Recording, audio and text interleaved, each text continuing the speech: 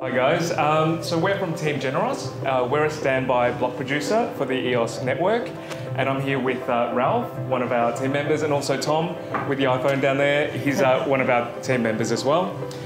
So today we're going to go through, introduce who we are, what we do, and our recent projects, and also go through EOS and what EOS does. So that's why I brought Ralf along. He's our tech expert. This screen with our Save the Whales, that will become a bit apparent later. So who are we? We're a social enterprise standby block producer. And what we mean by social enterprise is that we want to have a high-performing culture.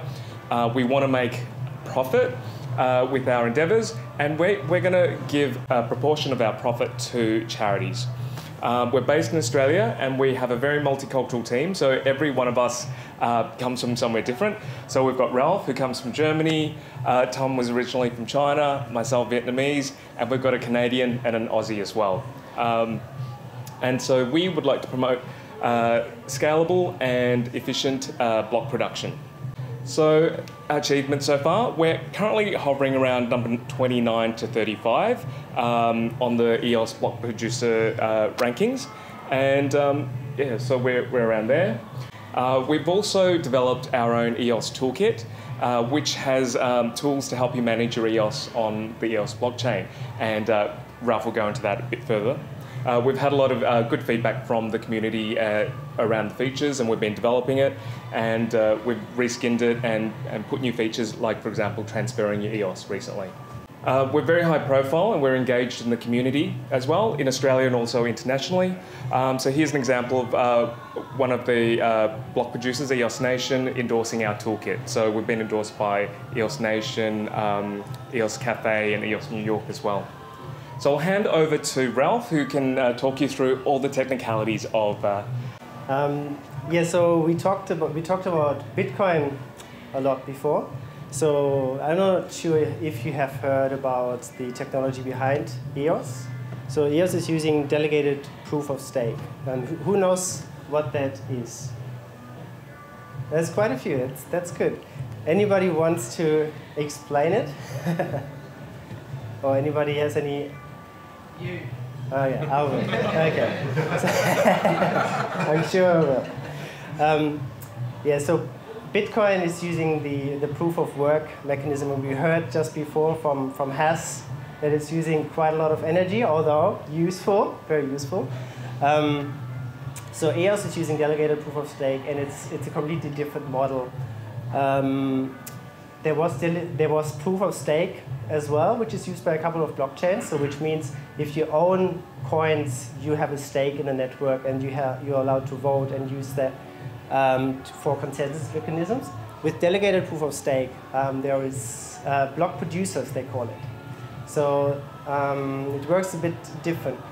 With Bitcoin, it's all about hash power. We talked about hash power quite a lot. So you need to have really strong machines. Need to be up there all the way, always improving your hardware technology so you get your hash rate up. With delegated proof of stake, it's different. It's about votes. So you get voted in by the community. People who own EOS can decide who these 21, at the moment it is, block producers are. But there's around 300 block producer candidates at the moment. So we are hovering between 29 and 35 at the moment, depending on how the votes go. So not too bad. We are completely self-funded at the moment. Like there's big companies out there who are trying to be block producers, and we are completely self-funded. So we are quite proud we've made it that far, starting just from a hobby project, and basically, yeah, making it already in the top 50. We were quite surprised by that success. Well, we were hoping for it, but still. It's a pretty big thing for us. So how it works with delegated proof of stake is once you get voted in, there is a schedule of producing blocks. So it's still the same concept of blocks, similar with Bitcoin. So there's a chain, and I think it needs a whole topic to explain why you need a chain. I heard some conversations before how it exactly works with Bitcoin. So in delegated proof of stake, there is a schedule. Every block producer, all of those 21 block producers, get 6 seconds of producing blocks, and then the next block producer is producing blocks. And there's exactly 2 blocks per second being generated. So it's very predictable. So you have a very fast blockchain, you have very fast confirmation times. The irreversible block is normally within 2 seconds. So you can use it for very fast, for very high performance applications. That's some of the technical differences on a high level. So, you know, with Bitcoin it takes like 10 minutes to have a block generated. You need to normally wait for up to 6 blocks for it to be considered solid and valid and yeah, proven not to be invalidated by some other blocks that are generated after that. So 2 seconds is pretty good in comparison. So EOS is a smart contract platform. It will be used by a lot of DApps. So a lot of you will probably have heard of Ethereum. So it's a contender for Ethereum. It's much faster, as you know. I'm not sure how fast exactly Ethereum is. Anybody knows here in the room? How many? 15 per seconds? Yeah. So with EOS, you are in the thousands of transactions, and that's not even considering sidechains. So EOS also comes with the ability to create sidechains. At the moment, there's only one mainnet, and we are quite happy about that we even found the one mainnet. The people who've been following that would have seen some debate going on about how that network formed. It's actually quite political. So EOS has a governance model, which is a bit different again to Bitcoin. You've probably heard about forks in Bitcoin. Yeah, sorry. So if someone forked it's open source, anyone can fork it. So what happens? It's a big fork. Now you've all got to decide which chain to follow. That's true. That's why Block 1 came with the idea of waiting for 15% vote contribution until the mainnet was declared to be the mainnet. So the idea was if lots of people were about to start multiple EOS networks, you have to vote to activate the mainnet. So that was the 15% voting cap that was built into the software that we all agreed on, the people who were running for Block Producer. And that's why we could finally agree on a mainnet. There might still be forks happening, who knows, down the road. It all depends what the community wants, what's going to happen, but at least we have a mainnet right now. So with our infrastructure, I'm not sure, I probably won't go into too much detail, but we are currently running a cloud-based instance, so we are actually running in Amazon. There's lots of block producers who run bare metal. We've decided, because we are self-funded and everything, to go low risk. Like, we didn't want to buy like a $20 million server structure and not be voted in and not make any money and then sitting on this heap of metal.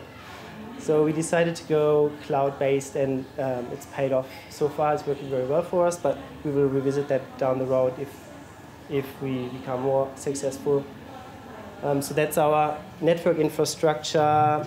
This is our peers. So there are some other block producers here that we are connected to. We have a block producer, a couple of full nodes that are API servers. So for the DApp develops that they can connect to one of our nodes if they want to connect into the EOS chain and run their distributed apps on that. So voting and governance, we already touched on that because of your question. If you have EOS, then you can vote. And if you do have EOS, we hope that you vote for us. And ideally, you are a whale with lots of EOS, so you can pop us up in the voting range there. So every EOS counts as one vote, but you also can vote for up to 30 block producers with an EOS. The idea is to get as much, to distribute the votes evenly around the globe so that you have block producers everywhere in the world. And currently, we are the top block producer candidate here in Australia. So we're quite proud of that. We hope that we actually make it into the top 21 so that there is a proper block producer in Australia. At the moment, we are a standby. What that means is the network is run by 21 active block producers. But if there's any one of them failing to produce their blocks or being found to be fraudulent by the majority of the network, they can be voted out and a standby will be popped into their position. So that's how this network is being run. Yeah. If, for instance, a whale has voted themselves into the #1 block producer, how do they get voted out if they just act fraudulently and re-vote themselves back in? Well, we've seen that actually happening already. So #1 block producer is Bitfinex. So they have. I wasn't mentioning any names. Well, it's public. It's on the blockchain, so you might as well drop the names. So yeah, there is definitely a concern around that. There's big debates in the community. So EOS has an arbitration process as well. So if you're not happy with that, you can claim an arbitration claim. And somebody might look into that. If you're a whale, you can counteract that anyway. Probably. So I don't know. I mean, we are following the politics, but we are concentrating on our own goals. We are trying to be the good ones in the chain. So obviously, you could just drop the ball and say, okay, this is all shit, we just drop out of this, but we are trying to make this a good chain. That's where we try to fight for this and try to be one of the top 21. That's our idea. Do you think that's really wrong? If they are a whale and they own that, they have the right. Why is that a problem? If New South Wales has more votes than Tasmania, yeah, it has more rights. That's comes with the deal. That's right. It's not a problem if they don't misuse that power, but in theory they could create 21 block producers and vote for all 21 block producers, and then they would be controlling the whole network. Because with one EOS you can vote for up to 30 block producers. So that's the issue. That's the main issue. There's a couple of issues around that. There's lots of debate going on, and I hope the community will work it out. They can squeeze the competition out straight away. They can. They can isolate a DApp and just kick it off the network and run Yeah, around yeah. and take all the profits. Exactly. If that happens, and I think that is the only reason that a hard fork might happen and that just a new chain is going to be created without that. But that is kind of the only thing that I can see. No. What I'm saying is that with EOS though, I think you can only have one chain. Do you know what I mean? Well, it's open source, right? It's open source, so you could just spin up your own instance or 21 of them and declare this to be EOS 2. If you wanted to, it's open source, you can do whatever you want with it, but you need the community behind it, right? So if the community doesn't support you, you have a chain running, yeah, good luck with that. Yeah. So the other topic was revenue, because you might be thinking, okay, we are number 35, there's 21 active ones, why are you earning money? So there's two sides to that, to the income for block producers. There's block production rewards. So if you are in the top 21, you get paid per block that you actually generate, which is quite predictable unless your servers are down. Then there's also vote pay for the standbys, because they want to make sure that there's more than just 21 block producers available. So the standbys get also a certain amount of money, and that's divided by the number of votes that you get. So we are currently in that range, so we are a paid standby. Around the top 55 are currently being paid. Anything below that isn't being paid at the moment. They're just standbys, hoping for votes to actually generate money. So that'll probably also change quite a bit going forward. So yeah, we talked briefly about our toolkit.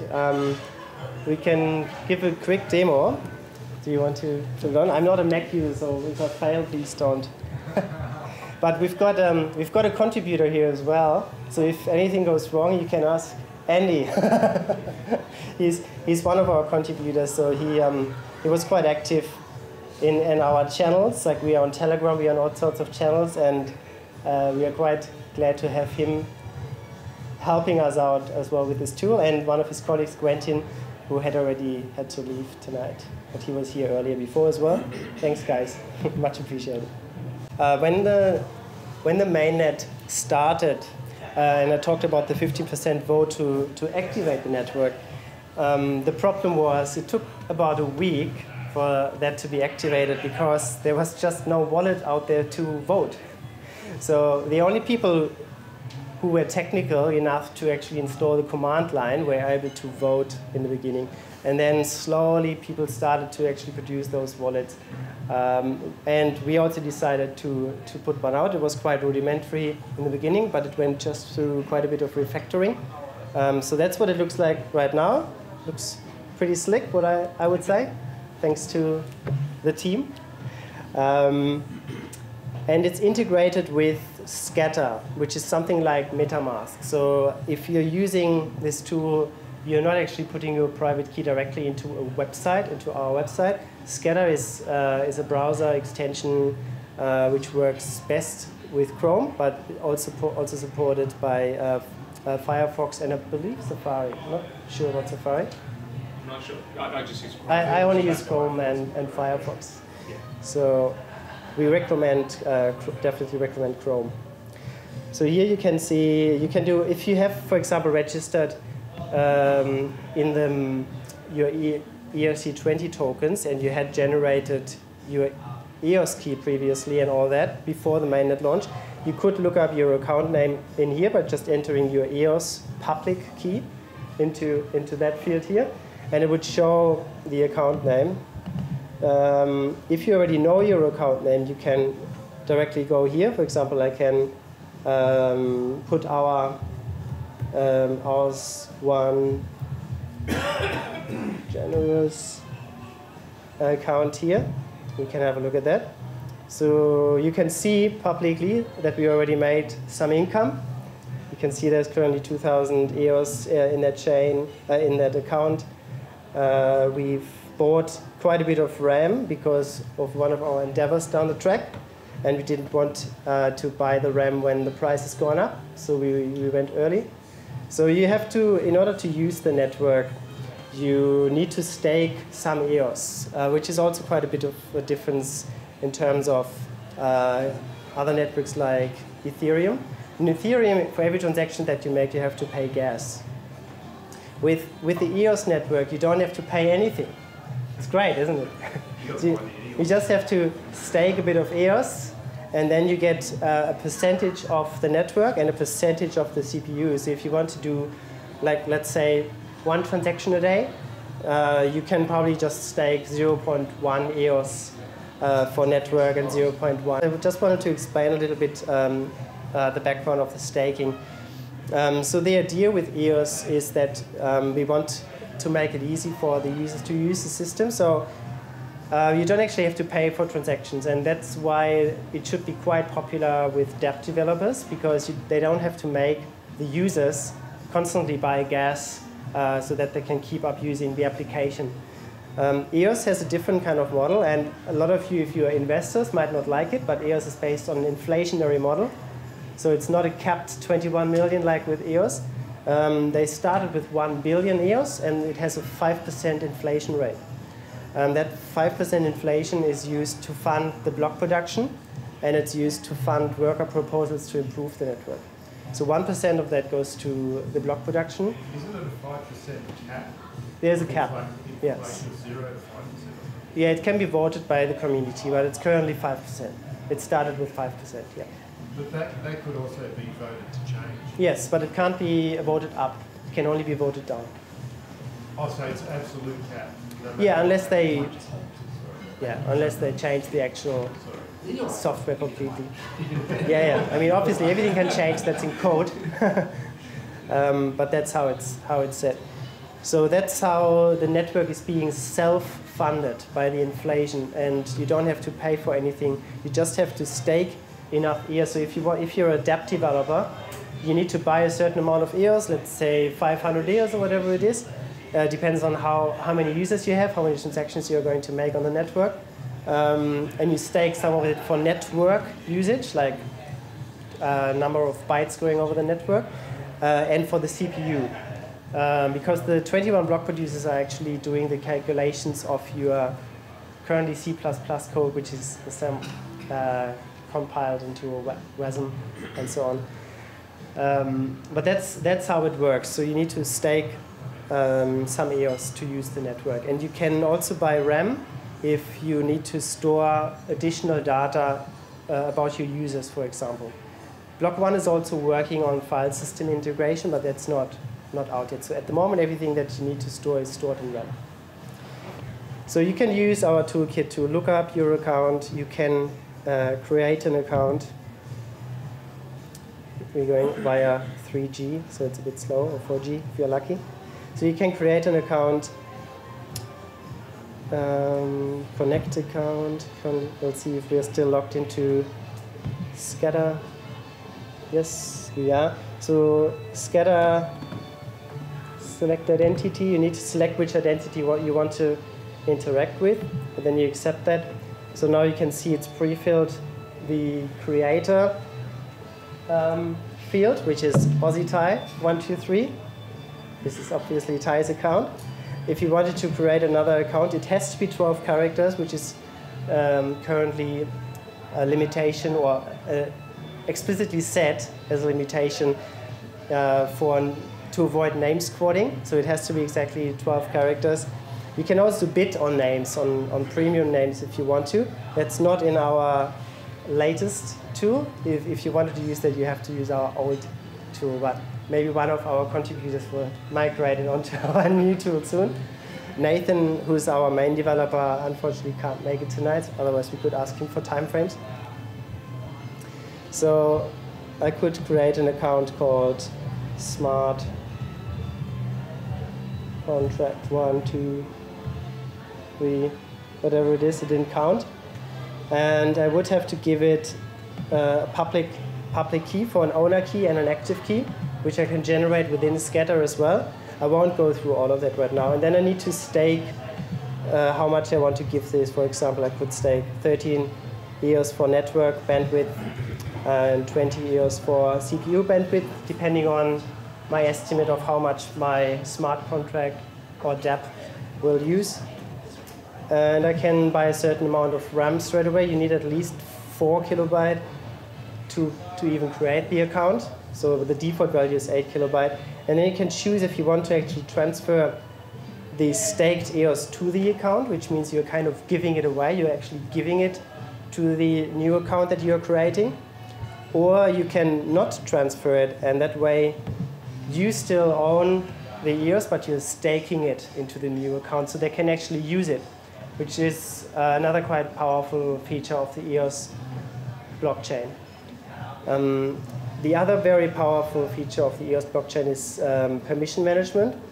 So I mentioned already that it has an active and an owner key, which are the two default permissions. But you can have many layers within that. So you can make that, first of all, you can make any of that multi-sig account. So maybe one step back. The active key is the key that you should use for your day-to-day operations. Like if you want to transfer or stake, or if you want to create an account.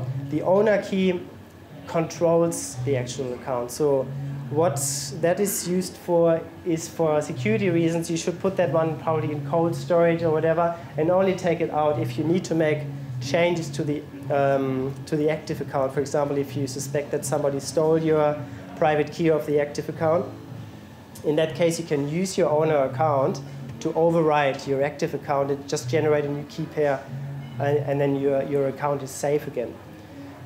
What staking also gives you, it gives you a kind of security mechanism, because it takes 3 days to unstake your coins, which means if somebody steals your active key, they can't just quickly transfer it to another account. They actually have to unstake it first, wait for 3 days, and then they can transfer it, which means you have 3 days to fix the security issue. And you don't even have to raise a case. You can just change your active key, because you still need, again, the same active key to then transfer the EOS. So we recommend that you stake most of your EOS and only leave a small amount liquid for your day-to-day trading, if you do trading. And you also can use your staked accounts only to vote. So if you want to vote for us, please stake your EOS and hit the top vote for GenerEOS button and then you're all set. You've voted for us. You can also vote for a few more block producers if you want to go to the once we've developed this one. You have to look that one up in our old toolkit as well if you wanted to use that. That's probably enough about the toolkit for now. If you have any questions, you can still ask us afterwards. We'll still be around for a bit. So this is just what I already talked about in terms of the owner key and the active key. So you can split that further down into sub-keys. So if you wanted to have a family key that is relatively restrictive, you could then create another, so you can give some permissions of your active key to some of your family members, create separate key set or permission set for them, and even for friends. If you want them, for example, to vote for you, you could give them the permission to vote for you. You can also set a proxy for somebody to vote for you if you don't want to look into who all those different block producers are. Because if you really want to put a lot of effort into it, it's a lot of block producers that you would have to research to find the ones that you are happy to run the network. And if you don't want to do that, you can set a proxy to do this kind of work for you. That's probably enough for account management as well. So if you have any more questions, we are happy to answer as much as we can. One or two people chomping at the bit to ask some questions. So, well, I think the account creation. So with the account creation, when you choose your name, I thought prior to tonight it was you were actually renaming your current account, but you're not actually doing. You're actually creating one with a new name. So then you can't rename your account. Funds. Yeah. Okay. Yeah, that's right. You create a new account and you can decide to transfer all your EOS to that account, or transfer parts of it, or only stake parts of it. Yeah. And with this proxy voting system, wouldn't you still have to research whoever because you're delegating it like a proxy voter, you still have to do your research on your proxies. That's right. So, but the idea behind it is that there might be less of those, then there will be block producers.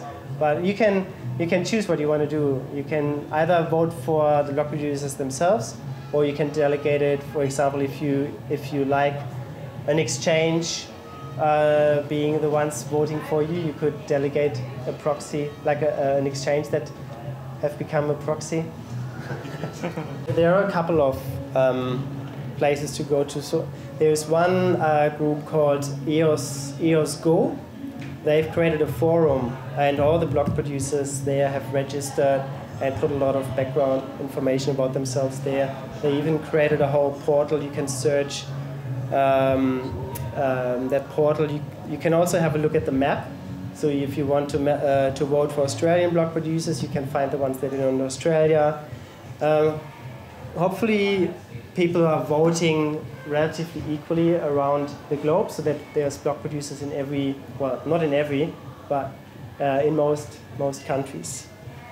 Yeah, I think expanded on that, that's how I personally, or me and Quinton found you guys, is the map was really great, and then you kind of look who's your local block producing candidate, and we found you that way. Oh, great. Can you explain to me the RAM a little bit more? Because I'm so confused about it. Because now I've been hearing about people have been buying up RAM, and RAM's going parabolic, like 5 times what it was last week or something like that. It's crazy. Because my understanding of EOS is, like you said, you buy it to buy your place on the network. So then if you want to send transactions or have a DApp that sends a lot of transactions, you've got to own a lot of EOS to have that stake on the network to be able to send those transactions. So then how does RAM then factor into that? And then if I buy RAM, do I then lose my EOS, which means I lose my stake in sending transactions? The whole thing. That's right. You buy RAM with EOS, is that what you do? That's right. Yeah, you buy RAM with EOS. Yes. So you're losing that stake. Yeah, you have to. Yes, you will use some of that, definitely. That's right. The idea behind RAM usage is really for people. For example, if you want to do an airdrop, like you want to generate your own token, you need RAM to store all that information. Who has all your tokens, the ones that you created. For the average user, you don't need to buy any RAM. Yeah. So don't worry about that.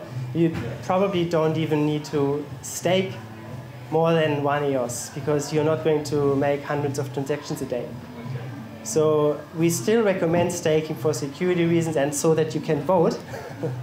But you don't have to do actually much there. So then as an individual user, like I can just sell my RAM and I probably won't need it. Yeah, if you have bought RAM, you can wait for the RAM price to go up and then sell it again. So there's a little bit of speculation possible, but But like, so if I've got a few hundred, I've never bought any RAM. Do I own RAM? I don't even know. No, if you haven't bought RAM, then you don't own any RAM. Okay, right. No. Okay. I can almost swear on my life I saw a RAM balance in my account last night. Yeah, you would have a little bit, that's right. I mean, when the network was created, the Genesis block and all of that, like all the snapshot from the ERC20 token, we had to give you a little bit of RAM in the blockchain to even store your account name and your public key. Okay. That's the RAM that you're seeing in your account when you look it up. It's not my RAM, it's just what's allocated to hold my account. It's your RAM, but you can't give it away because otherwise there's no way to store your account anymore. Oh, so it's the bare minimum. It's the bare minimum, yeah. My account, right. That's right. Yeah, just to add on that, so Tom, yeah.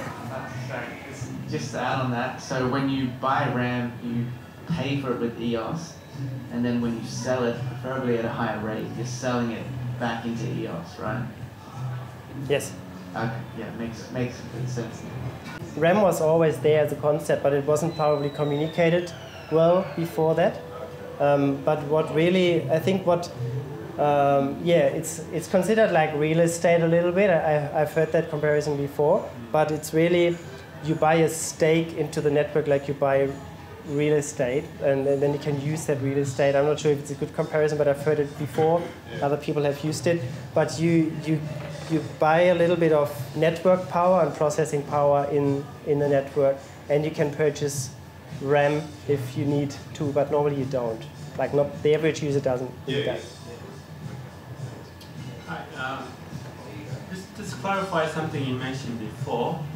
Did you basically say that Bitfinex has enough coins to effectively vote 21 producers in, if theoretically doing a 100% attack? Yes, they could. Okay, of course that will collapse the value of the whole network, but so that's a fundamental flaw in the chain. That's a fundamental issue, and then we would have to hard fork them out. That's the only, I think. Arbitration is for. That's why they have the Supreme Court or the High Court, which is arbitration. Which yes, that's right. How the law works is that you can't interpret, unlike Bitcoin or Ethereum, which is if then that, if then that. They work on hard code. But my understanding of arbitration is that the hard code sometimes fails. Therefore, you need the course is to interpret the meaning of the law. Yeah. Exactly. Yeah. But I have to point out that in case of this attack vector that you just mentioned, even the arbitration process doesn't help anymore, because the block producers are the ones who have to action the orders. And if they're owning all the block producers, they will not action the orders of the arbitration process. So in that case, the arbitration can't do anything. And we would have to hard fork and just start a different chain without them. So Danny Boy is not as smart as everybody thought he was. But that's really the only scenario. The only scenario is that the whole thing can collapse. Exactly. Yeah, that's the only scenario. You know, It doesn't seem like a particularly far-fetched one, though, does it? I mean, But the beauty that it's a governed blockchain is that it can evolve. well, no, what it can do is that Xi Jinping or the government, the Chinese Communist Party, could tell Bitfinex to do that, to collapse that chain, Collapse it. because they have competing chains. Neem.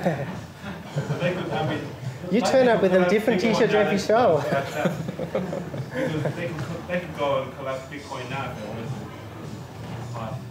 Yeah. So just buy. The only thing is this isn't too far removed.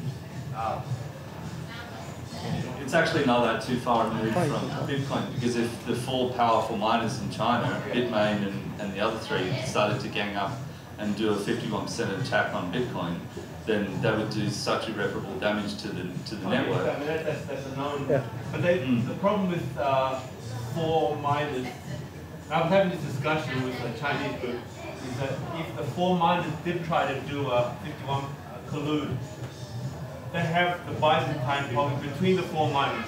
If 1 or 2 of the miners start moving away, they have a Byzantine GenerEOS issue. They don't know which miner, which of the 4 to trust. But if the government tells them to do this, and they tell them, because the Chinese have got 51% about 2.5 years ago, they could basically make every transaction in the last 2.5, 3 years invalid. And the only thing you could do is you could fork it again and say, called Bitcoin Cash. But the main chain would now be controlled by the Chinese Communist Party, because they could control it from the time the Chinese got 51%. But the Chinese government can say to them, do this, and that's it. That's why we'd fork it, and then everyone would abandon the. Sorry? That's why it would be forked, and then it would get abandoned by the community. Yeah, I mean, The only thing with EOS though is this is a really good reason why we need decentralized exchanges, because this problem could effectively be solved if everybody owned their own private key on the EOS network and didn't leave their coins on Bitfinex. That's right. Then it would solve the problem. But with Bitcoin, you can't get rid of Bitcoin. Then you have Ethereum, it's the same issue. You go back to Ethereum and Bitcoin, you have all the same. The whole point of this semi-centralization is to avoid the scaling problem of Ethereum and Bitcoin. If you did that, then now you're back to Ethereum, back to the second generation chain. No, not at all, because you still have the 21 block producers, but if you had decentralized exchanges and everybody owned their own private keys, yeah, you would get rid of the Decentralized to the point that no one can. If you didn't have permission, semi-permission change, decentralized to the point that no one individual group can control it, then you're back to second generation change. You're back to which is still separately controlled anyway by China. Yeah, the problem is, like you said, the problem is the big whales, definitely. So we are hoping that the wealth will distribute, because EOS, like I said, it's a inflationary currency, right? So there will be more and more EOS, and the EOS will be distributed, the new EOS coming in will be distributed through worker proposals, through all sorts of stuff. So we are hoping that this will go slowly down this risk factor. What are the advantages of staking other than voting? Like I said, it gives you a bit of safety, because nobody can immediately steal your EOS if they are staked.